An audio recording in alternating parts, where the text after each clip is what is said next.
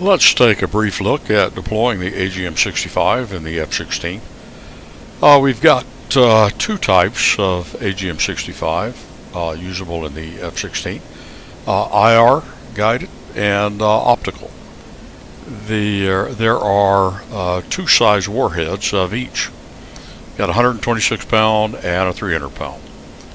So we have the D and G are IR, and with the D being the 126 pound and the G being the 300 pound. And then we have the H and K, or optical guided. And again, 126 versus 300. I've got the optical there on the left, station 3 I think it is, and the IR on the right. You know, the clear, well, it's more of a clear dome. I guess you can't tell it from here. You can see the camera, look behind that glass dome on it. But anyhow, what we've got, and what I recommend whenever you're learning how to do this, is get yourself in position so that the target is in front of you in range, you know, inside of about 10 miles. That one's about 8.5 miles. I think that's in range. And you can do that a number of ways. You can use a JTAC to steer you. You can add a waypoint in the mission editor. Or you can simply add the waypoint yourself, and you can get the exact coordinates and everything from the map, and simply by putting your mouse over the target. You'll want to zoom way in until you can actually see the vehicles, and I think they must be turned off. Or, well, I'm sorry, they show up in the mission editor, not here. So you can get it pretty close right here. And you can see up there at the left, we've got 11SNB 94597 2837 4592 feet. Set your waypoint for that, and if you do that, then you can use, let's go ahead and get our weapons set up here. Air to ground, we're going to demonstrate the D first. One difference between the D and G, the IR guided, and the H and K is that with the targeting pod, you can do an auto handoff with the IR. You cannot do an auto handoff. You have to do a manual handoff with the H and K. So we've got our D's powered on, and we're going to go ahead and select our targeting pod. Oh, that's not what I wanted to do.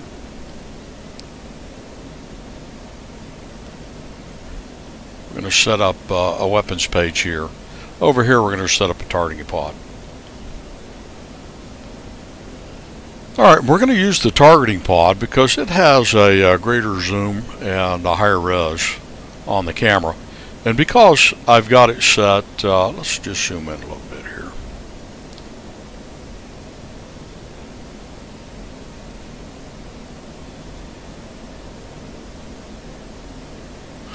We're going to change this to pre, which will slew the missile head to our waypoint.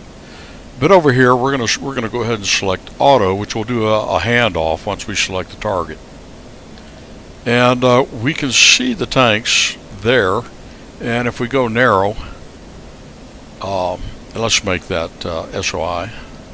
I'll go down one on my DMS, and I'm going to go ahead and zoom in a little. That probably should be good. Now I'm going to, with my target management, let's go ahead and zoom in a little more. With my target management switch, I'm going to up long. Normally I designate with just an up, a short up, but up and long will do a handoff to my missile seeker. So, up. Alright, now that should hand off there. And now here's something that you'll notice that I kind of found out the hard way, just because, well, why didn't that detect it? It's because the field of view on the missile seeker is in white, and it can't actually see the target.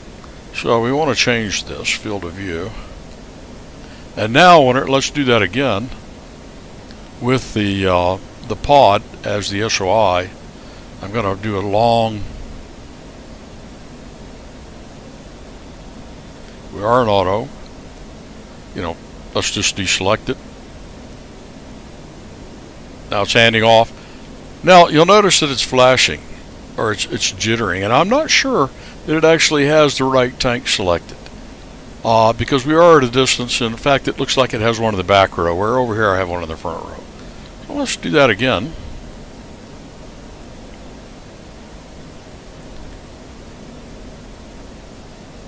Alright, and we're going to go back over here.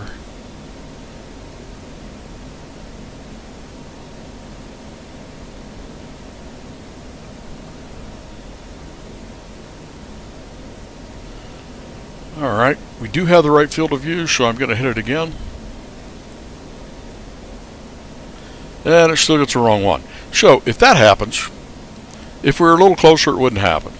So, what I'm going to do is I'm going to switch over here, this SOI. I'm going to deselect that target, and I'm just going to select it manually. There we go. I hit it again, and it selected it. What do you know? Alright, now we can fire a missile. And let's just follow that missile in.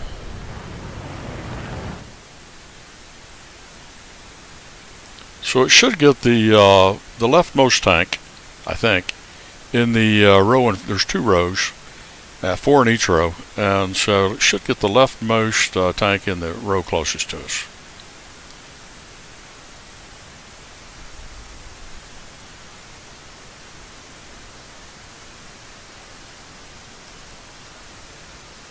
And the difference between the D and the G and the H and K as far as the auto handoff goes is we simply have to switch the SOI and designate it manually, like I just did. And yeah, it's going to get the right one.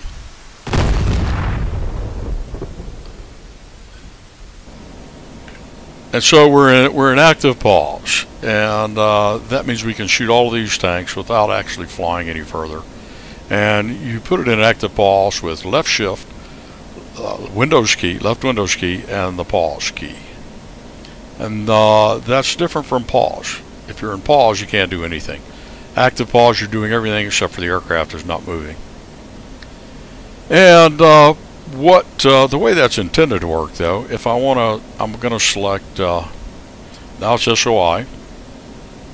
And I'm just going to break track on that. I'm going to go ahead and get this one over here. And let's see if it didn't get it because the field of view changed. Let's get that again. Let's break it. Now we'll get it again. And it's got it now. It's got the right tank. Now let's take a look and see. I'm going to go ahead and break that.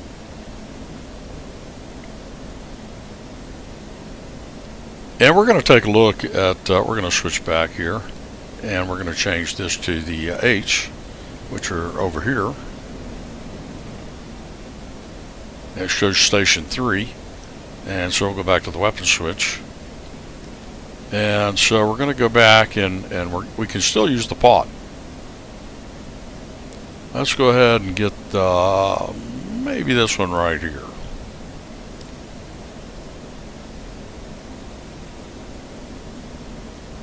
Let's zoom that in a little.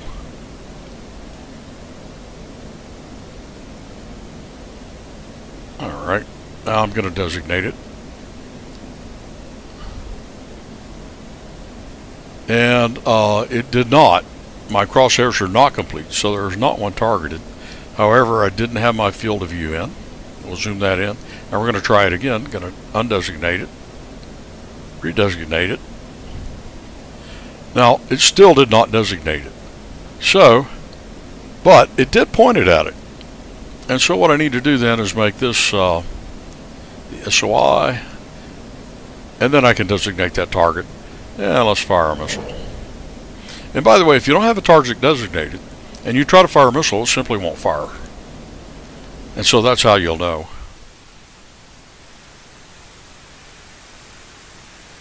That's an easy way to know if you have a target designated or not.